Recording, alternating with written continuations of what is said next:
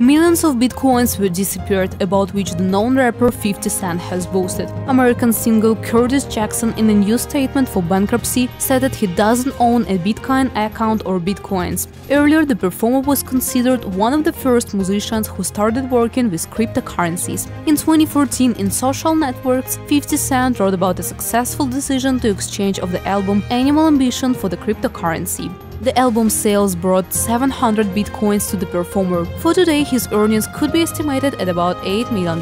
However, in 2015, 50 Cent refused his words, declaring bankruptcy. He claims that his fame as a Bitcoin millionaire was just an exaggeration of the media.